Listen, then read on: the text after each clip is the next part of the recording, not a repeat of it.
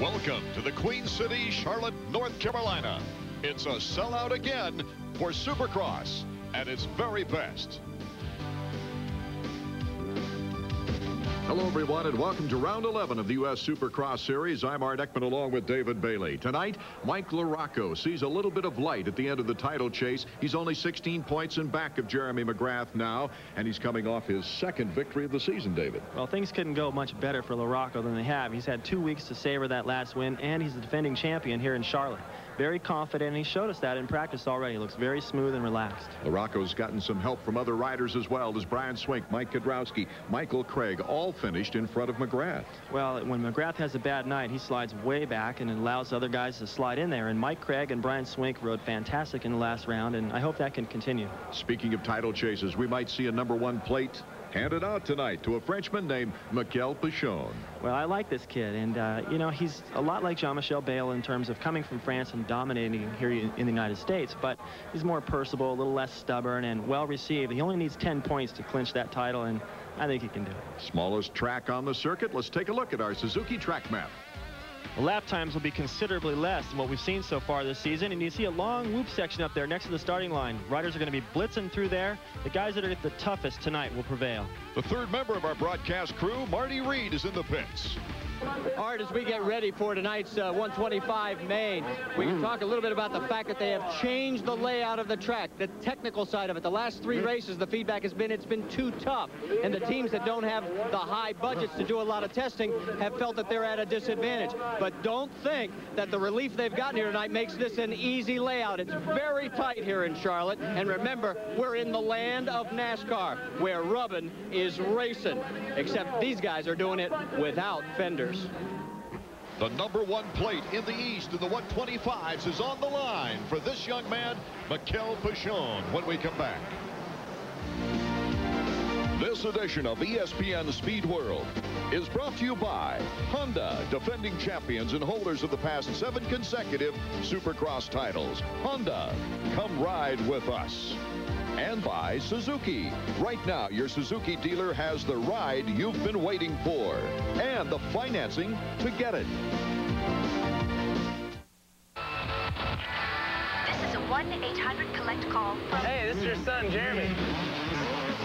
Your son, Jeremy. Trying to be funny? I've been eating pretty good. Doug and I were just hanging out. Cheese. I'm not an accident. What am I doing? Jeff's doing good. He says to say hi. Hi, Dad. Steve says to say hi. Hi, Mom and Dad. Say what? I think we're going to take it tonight. No, I'd rather have it on your bill than mine. I'm getting ready to go race right now. Mom, guess what? We just won the championship again.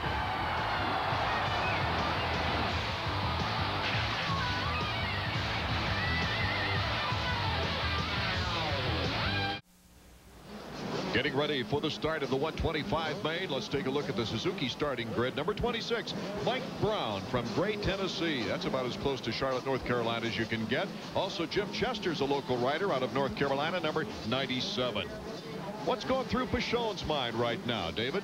Well, he only needs 10 points to capture his first Supercross title, and I think he's probably just going to have to play it safe out there. He doesn't really impress me as a fast starter. He always comes from behind, and I think there's plenty of time for him to pick up those points tonight.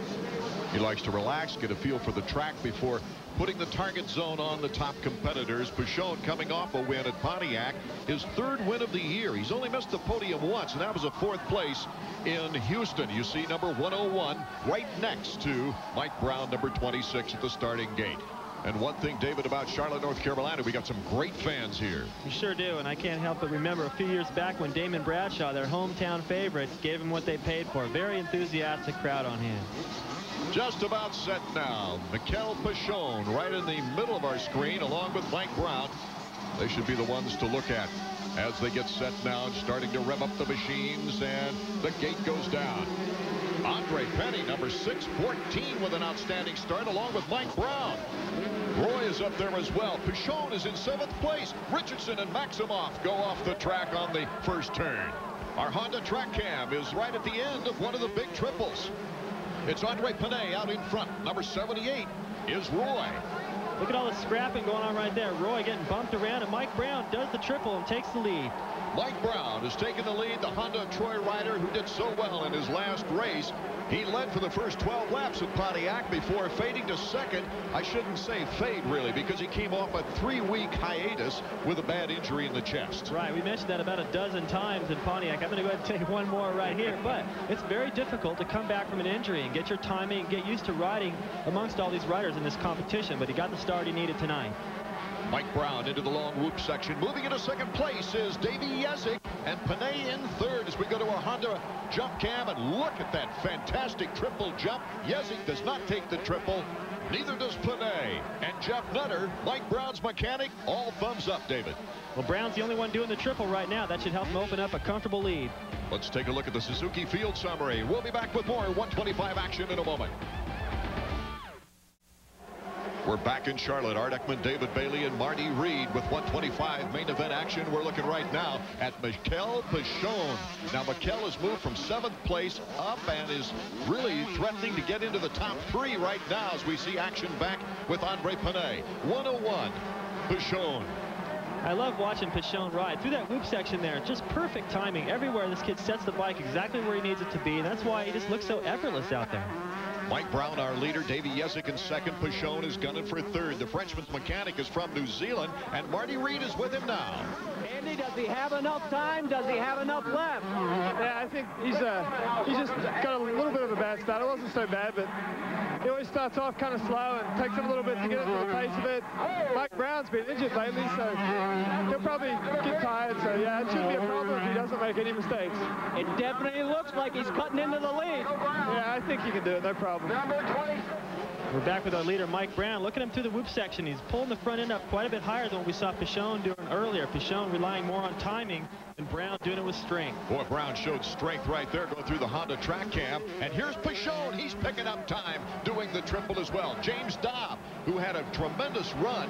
Bad start for James. He started in 17th, was running in 5th, and had to pull out of the race. Maybe problems with number 16, the bike right in back of him. Yeah, it seems odd. He looks healthy enough right there that he wouldn't have to pull out of that race. Probably some kind of a mechanical. Pichon now making his move toward Davey Yezik, number 37.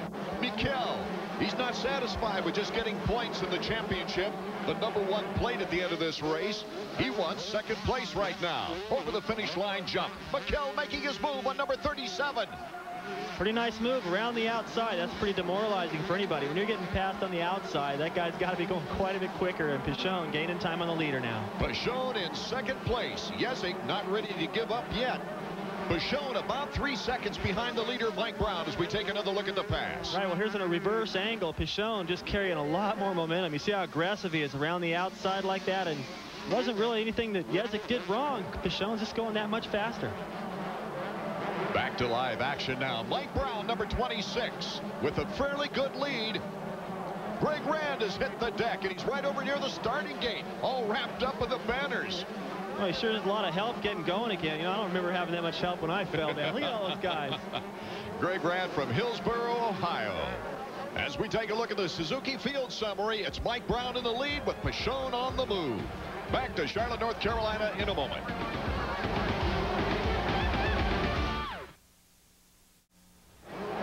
Welcome back to Charlotte, the 125 main. It's Mike Brown from Gray, Tennessee out in front. Mikel Pichon, though, is closing the gap in 2nd place as we take a look at the Honda stopwatch and get us an interval. Oh, my goodness gracious, Pichon cased it so hard.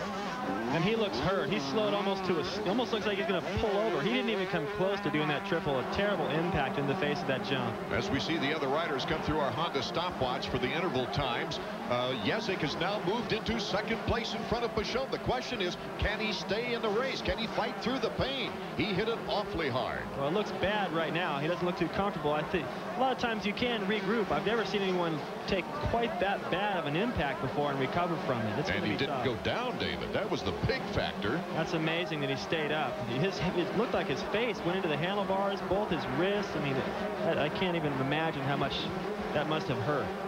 Pichon needing an 11th place to get the #1 plate. As we see the interval, it's only a 50-second lap time.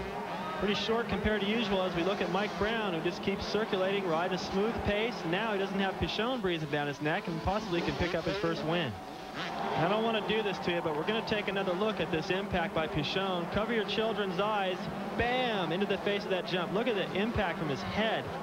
It's a good reason to have a chest protector on. Well, it's a good reason to have a full face helmet, too. Otherwise, he'd have taken a bite out of that crossbar. And right now, he's looking over at his mechanic like, oh, my wrists. He had a right wrist operated on, David, just 6 months ago and has recuperated well from that surgery. But, boy, something like that could pull it apart. Well, he's still out there, and he's able to do a couple little jumps right there. You can see he's slowed for the finish line jump, not wanting to do that impact. And possibly there was a rider down. He seems to have recovered pretty well, and he's got a decent lead over the rest of the field. Although he is in 3rd place, it's going to be tough for him to drop all the way back past 11. Throughout the season, Mikkel has shown us his charm. Well, right now, he's showing us how tough he can be. He's a wonderful young man. I got a chance to sit down and talk with him earlier. He arrived on the scene for 3 races back in '93. You could tell back in 1993, that smiling 16-year-old from a small town near Le Mans, if given the chance for a full Supercross season in the U.S., he'd be back for more. When I am in San Diego Stadium, it's very impressive. In France, we have a little stadium, but very little, and the track are very small. Ou il aurait bien rasé un peu, non? Je sais pas. Si jamais ils ont rasé, je vais essayer de faire fait. My dad rode when he was young. He's like my dad, but sometimes he's like my brother because we do everything together. If I want to go running, come with me. If I want to go skiing, come with me. Everything I do is with me. My mom can't come because I have a little sister and she has to go to school. It's same on top, but instead of rounding off a lot, this one is very smooth.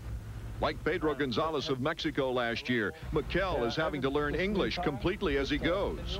The biggest problem with us was if we were testing, he can speak English, but when it came to testing terms, whether the bike was leaner, softer, harder, too rich, tires weren't hooking up. Still got that bump in front of the triples. I don't have to jump the first turn before.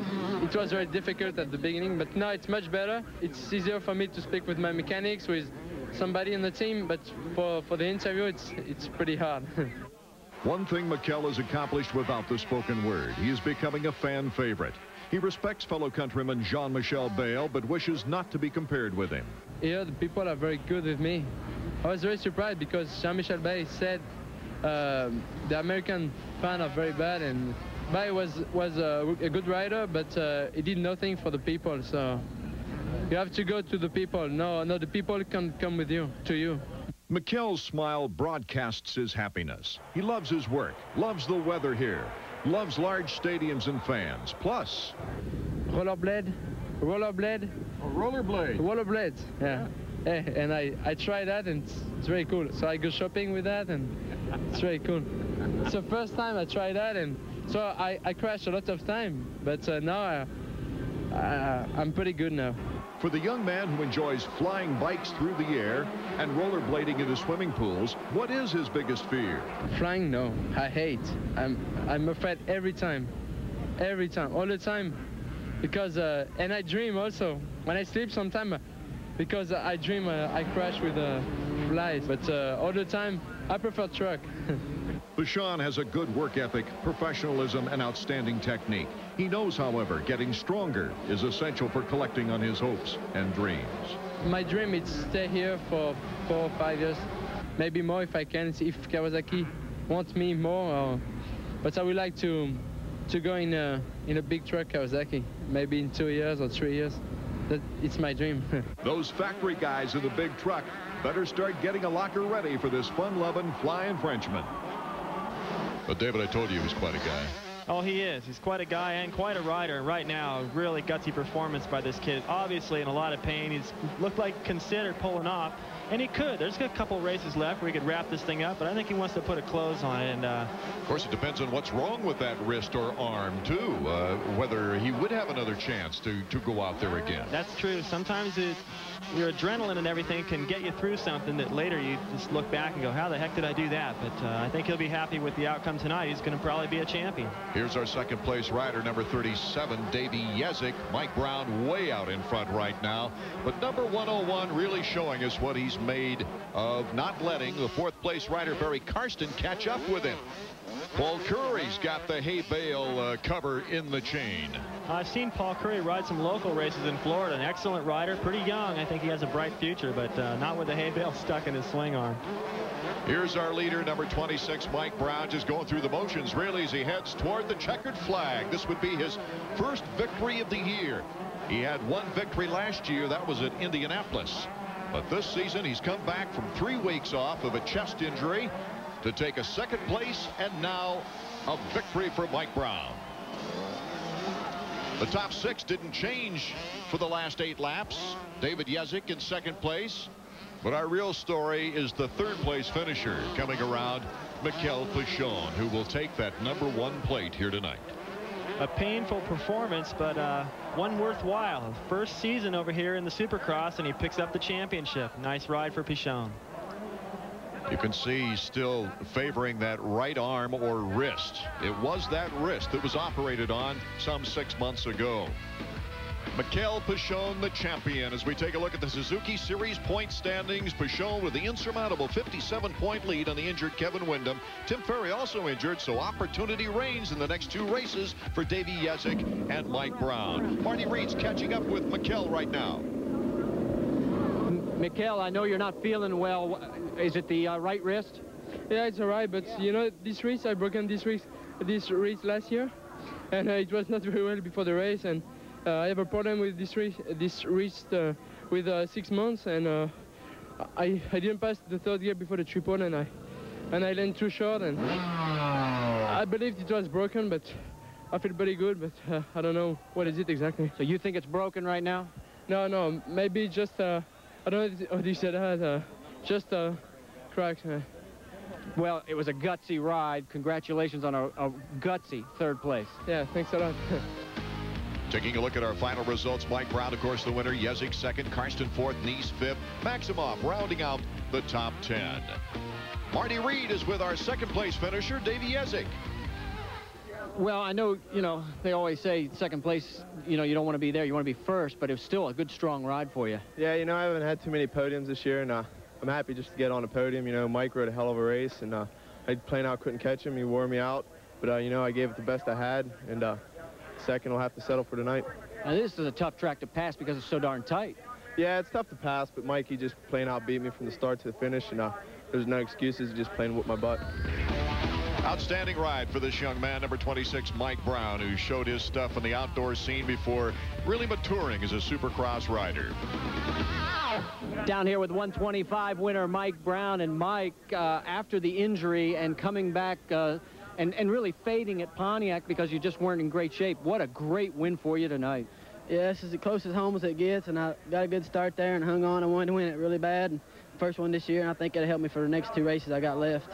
You really seem to be in control of the race. And we talked to your crew chief, Jeff Nutter, all the way, and he just kept reminding you, ride your race, and you certainly did. Yeah, I kept putting it in my head. I'd get all tensed up, and he'd come back around, he'd help me out, ride my race, and I think the whole lap, and it just helped me out a lot. My arms didn't get pumped up like they did at Michigan.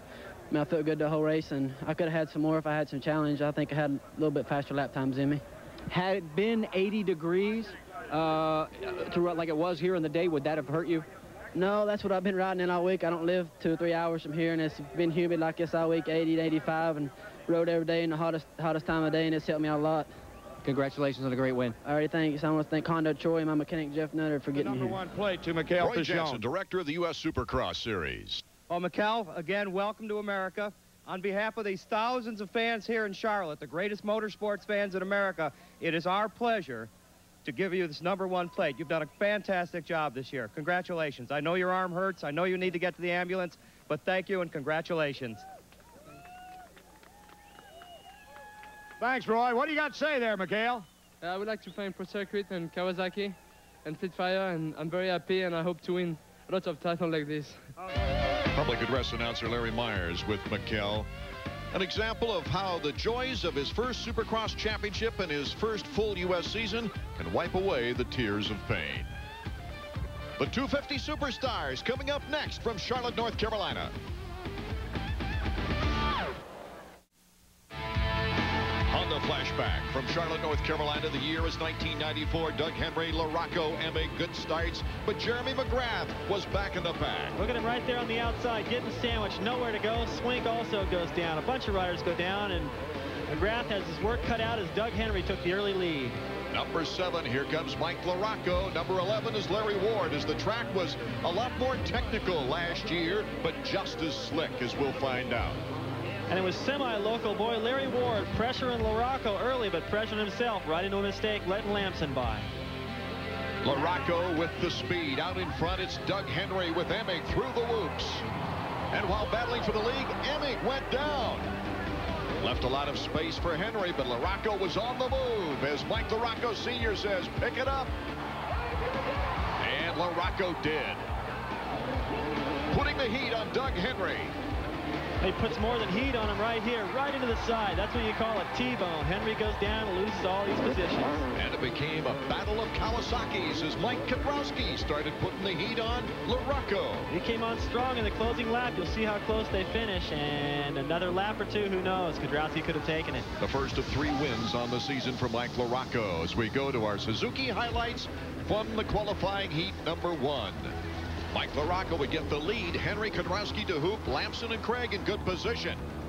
But it was Doug Henry, number 4, right here, coming through the whoops, putting the heat on LaRocco for the early lead. Watch what happens now as LaRocco sets up for the triple. We take a look at the Honda triple cam, and he hits just a little short. Henry breezes by, and then the mistake by LaRocco. Looked like a hay bale out in the middle of the track for LaRocco. Good news for Henry as he goes by for the lead. Craig then had his problems. He handed LaRocco the final transfer spot when he went down. It was the battle for 2nd and 3rd, David. Between Kudrowski and Steve Lamson right there doing the triple into the corner, but it was Mike Kudrowski holding on to that inside line. For his 2nd heat win in a row, Doug Henry, and it was the fastest qualifying heat of the evening. Looking fast and smooth as he crosses it up for his 2nd heat race win. Taking a look at the official results from Suzuki heat race number 1, Henry, Kudrowski, Lamson, and LaRocco go directly to the main event. Our Suzuki highlights from heat number 2, Jeff Emig to get the whole shot. Well, he bursted out to an early lead with teammate John Dowd in tow, but it was Ezra Lusk on the move, flying through the whoop section, couldn't make the turn, but at least this time he keeps it on 2 wheels. Emig would get the whole shot and lead every lap for his first heat race win of the season. But in back of him, here's the battle. Jeff DeMett, number 77, goes down. Larry Ward takes his spot. The slick track taking its toll on a lot of riders, and Jeremy McGrath coming from 8th place, passing Swink to take the final transfer spot. Up front, Dowd in 2nd place behind Emig, and Ward, it tightened up. Look at this battle between Larry Ward and John Dowd. John Dowd shoots to the inside, gets sideways, and gives it back to Larry Ward, who holds on to the number 2 spot and closes in on Emig. Jeff Emig, his finest heat qualifying race of the year, as he takes the victory, holding off Larry Ward in our Suzuki highlights from heat number 2. So it's Emig, Ward, Dowd, and McGrath making it directly to the main event. Michael Craig has become an expert at winning semis and bringing the fans alive. As early as the 4th lap, Craig was doing can-cans off the triple. Behind Craig's whole shot to Checkers win, Todd DeHoop went all the way in 2nd place. There's the battle for 2nd place. Doug Dubach, number 28, going into the crowd for some popcorn. Can't make the corner, drops 2 spots. Josh Steele slips into 3rd place. So the final 3 qualifying spots, as 5 come out of the semifinals to go to the main event, is right there between Josh Steele, Dubach, and Decker. Michael Craig with another impressive semifinal ride. Nothing but privateers going to the last chance qualifier as Craig, DeHoop, Dubach, and Steele advance to the main event. Our highlights from semifinal number 2, our Honda track cam gets clipped by one of the riders. That is an unmanned cam, David. Well, I sure hope so. Meanwhile, up front, it was an excellent battle for the lead between Ryan Hughes, Lusk, and Jeff DeMint. The former world champion, number 111, Greg Albertine also making a good move. This is his first race back after taking some time off with injuries. But the award for the fastest guy through the whoop section had to go to Ezra Lusk. He takes over the number 3 spot again and sets his sights on Ryan Hughes, but it's not over for Lusk. He rocketed back into the lead, taking both DeMent and Hughes. Then the Banzai Lusk hits the deck once again. Looks back to see where Hughes is, but watch what happens to Ezra. A little bit too banzai through the whoop section. Down he goes again, and he hands the lead over to Ryan Hughes. Hughes continues to look impressive on the 250s while he took the checkered flag. We had Kyle Lewis, number 15, who started in 6th, making his way up through to also go to the main event. So it was Hughes, Lewis, DeMent, Swink, and Albertine would qualify. Lusk, the only factory rider on his way to the LCQ. He would win that with Buddy Antunez taking the final gate position. So the field is set for the 250 main from a beautiful Charlotte, North Carolina. Let's listen in to a Roger DeCoster Suzuki riding tip. Many people enjoy racing on the weekends, but for the top factory stars, a lot more goes into winning than just showing up on race day. Even the fastest bike can lose a race if the rider is not in top condition. There are a number of things that you can do during the week that will help you to improve your race performance on the weekend. Increase your endurance on race day by developing a physical fitness program during the week. Aerobic activities such as bicycling and running increase the heart's ability to function in an efficient way. These exercises also strengthen the muscles in the legs. Stretching is also important to increase the flexibility and decrease the possibility of injury during a crash. In addition to aerobic conditioning and stretching, all the guys on Team Suzuki ride as much as they can during the week to improve their coordination and skill level. In addition to physical fitness, it's important to keep a healthy attitude if you want to do well on the racetrack. Most of us started racing because it was fun, and it is a good idea to try to remember to have a good time while you're on the track. For the factory stars, racing is a business, but the top riders have also discovered that a positive attitude makes the job a lot more rewarding. Taking the time to take care of yourself can pay big dividends on race day. For Team Suzuki, I'm Roger DeCoster. The U.S. Supercross Series on ESPN is being brought to you by Mobile. We are back at Charlotte, North Carolina. Art Ekman along with David Bailey and Marty Reed. A packed house. More than 26,000 of the most loyal fans you're going to find anywhere in this small stadium. Let's take a look at the Suzuki starting grid for the 250 main event. It's something that sticks in my mind right now, Art, is the fact that every time LaRocco gets pretty close to McGrath in the championship chase, McGrath just opens it back up with another win. So that's probably on both of those riders' mind, and the night hasn't gone that well for either of them. Both of them coming out of the heat race in 4th place. McGrath looking to tie Bob Hanna's record of 27 career wins as we look at the butterflies starting to fly down there at the gate. Walking through the pits earlier, we talked with the top 4 contenders. I'm concerned. We have 5 races left. Right now is the pending point.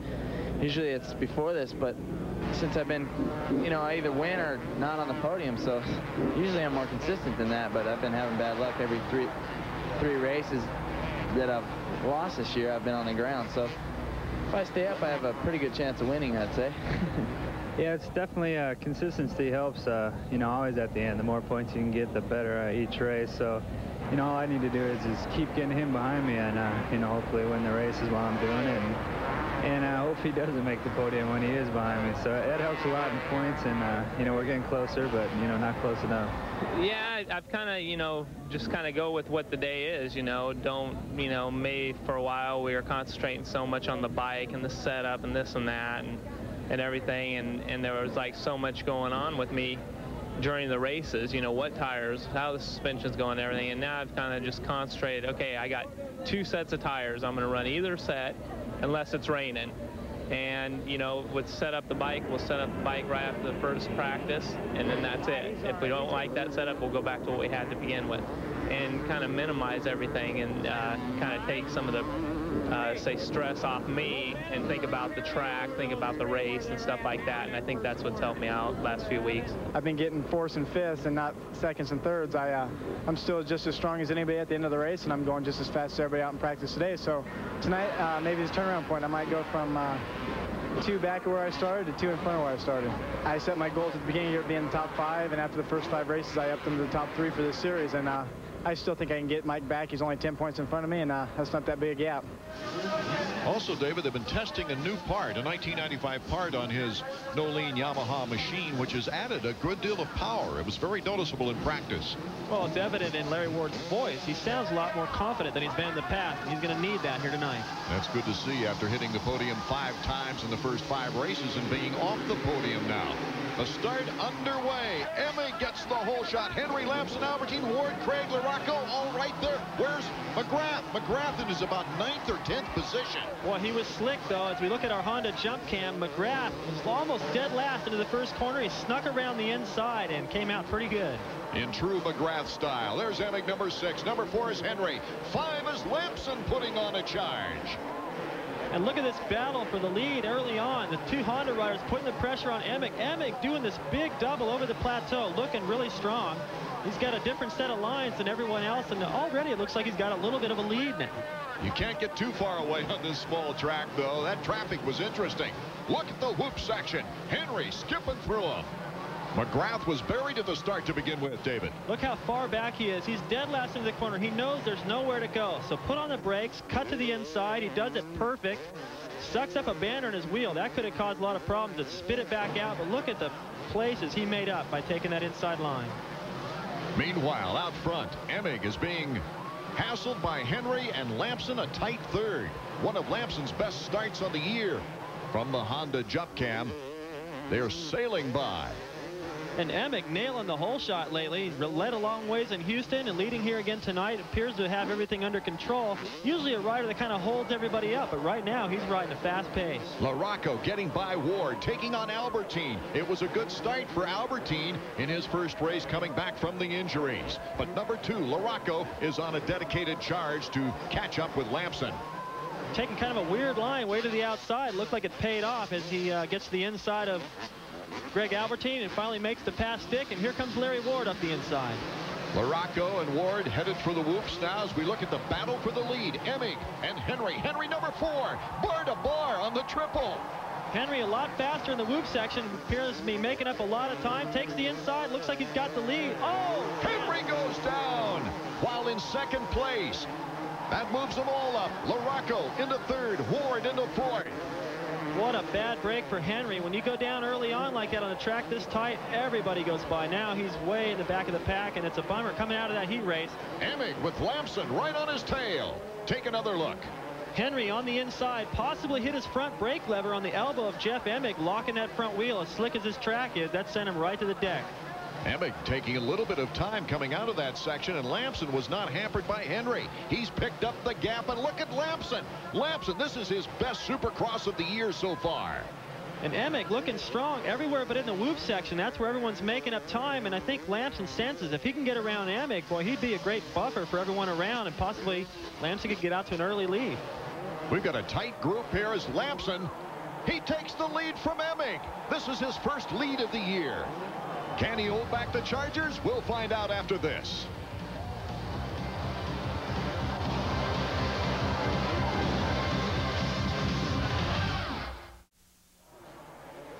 In Charlotte, 250 main event. Mike LaRocco making a charge out in front of Steve Lamson, but they're fairly tightly grouped right now.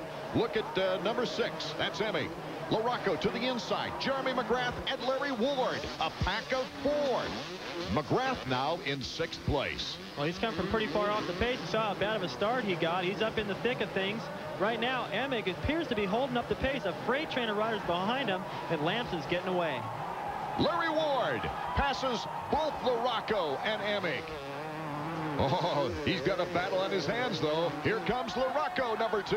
McGrath is just waiting, watching for mistakes. Well, there's going to be a lot of them here tonight. I think you got to be really smart on this racetrack. I mean, you got to be aggressive, but you've got to be smart. And right now, Larry Ward is looking sharp. Emig trying not to give up that 5th position to Jeremy. Lamson out in front, but it's Larry Ward and Mike LaRocco battling for 2nd place. Don't rule out number 1. Jeremy McGrath is just behind them right now. Ward in 2nd place. Earlier, Marty Reed went looking for some of Ward's secrets. Larry Ward is one of the tallest riders on the series. He stands 6'3", and earlier this year, he was having a heck of a time keeping his butt on the seat. Now, they tried glue, but that made it too sticky. So what they've come up with, and it's ingenious, really, when you think about it, is untreated rubber. And if you put your hand on this, you can see, I mean, it has some definite traction to it. It's similar to what you'd find if you were at a drag strip or a racetrack where a lot of rubber had been laid down and it's hot and it's tacky. It gives new meaning to the phrase, get a grip on it. Right now, Ward's got a pretty good grip on second place, but nothing is assured on this track. Emig has got a battle on his hands now with Jeremy McGrath. He makes the move. Nice block inside. Makes an easy pass. Well, it's easy, and Jeff Emig is really slowing up the pace. He was riding so defensive right there. It's pretty easy for McGrath to make that move. Now McGrath into fourth spot, and pretty clever and not far out of touch with the leaders right now. Let's go down to Marty. I see on the sign you keep telling him to breathe and relax. I'll tell you, it looks like it's a holy terror out there. It looks like there's only one line. Yeah, but if he stays focused and does just that, breathe and relax, he'll do real good. Here he comes right by us again. He's in the lead by a good 4 to 5 bike lengths. In fact, it looks like everybody is fighting behind him, which is going to let him get a bigger lead. Yeah, as long as he rides smooth and lets these guys bang bars behind him, I think he'll do real good tonight. Good luck. Thanks. Lampson, number 5, still in the lead with number 11, Larry Ward, right there. Ward made a little mistake about a lap ago. Let's go down and listen to Clint Berry, his mechanic. He's with Marty Reed.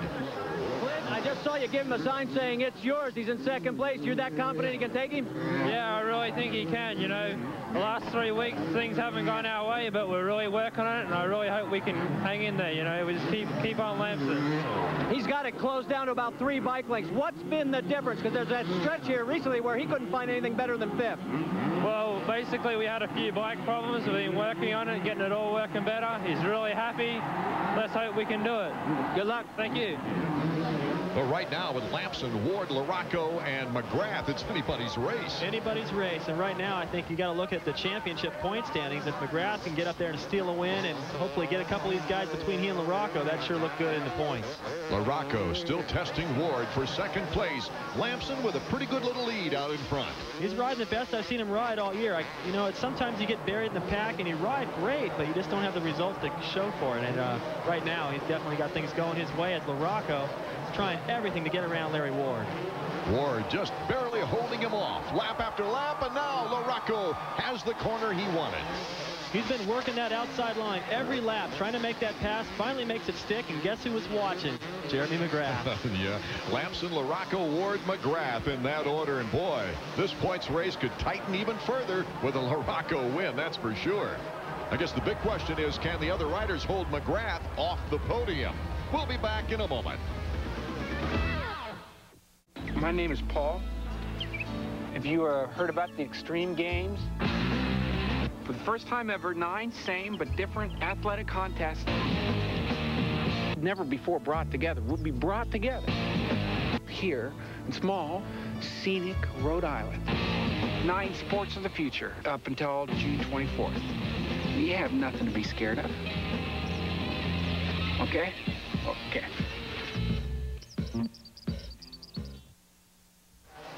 We are back in Charlotte with all kinds of excitement. Lampson's out in the lead, but here's a battle for second, third, and fourth. Ward and Jeremy McGrath battling. Oh, LaRocco was slowed down. He must have hit that second triple very hard. He's holding his arm off the handlebar. Uh-oh. This is kind of like what happened to Pichon earlier in the day. He must have come up short and cased that and bent his wrist. Now, he's had lots of problems with wrists over the years, and it appears as though he's out for the race. Not only out for the race, though, this is a big damper. It puts him out of the points race as well. And it depends how serious it is. Could it mean some of the outdoor races? Well, I can tell you, Mike LaRocco is one of the toughest riders out there. There you get a look at his dad, obviously very concerned. And Mike is able to do quite a bit under a lot of pain. I would think that's broken.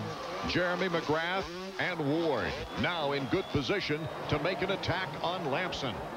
And it'd be interesting to know what's going on inside of McGrath's head, because by now he's got to know that LaRocco is out of the race, and that's going to give him a huge points lead in this series. Boy, the pain must be shooting down that whole portion of the arm. Well, I can tell you, I've injured wrists before, and there's nothing quite like it. It hurts so bad, and he's probably just doing whatever he's got to do to make that pain go away. I don't think it's going to. And right now, there's got to be a million things going on inside of his mind. The championship's gone. The outdoors are coming up here in a couple of weeks. And is it broken? Is it not? What's going to happen? LaRocco not finishing one of the motos in the first outdoor race at Gainesville, too.